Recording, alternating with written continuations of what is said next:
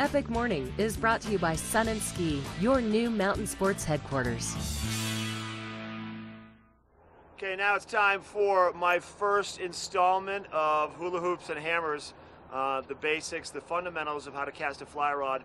First thing I want to point out is a spinning gear, spinning rods, conventional tackle, push button rods, the kind that have the bail that you flip over, the kind that have weighted lures on the end. So I'm going to show you basically what a weighted lure looks like. So this is where all the weight is on conventional tackle.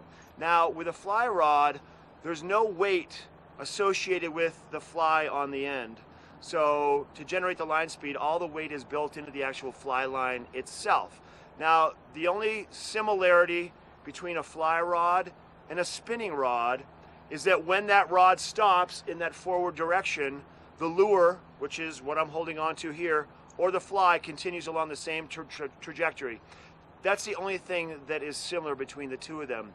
So what we need to do when we understand how to fly fish is how to understand how to cast that fly to those targets. Now some targets you're casting to, some fish could be 10 feet away, and it's real easy to make a nice little gentle cast.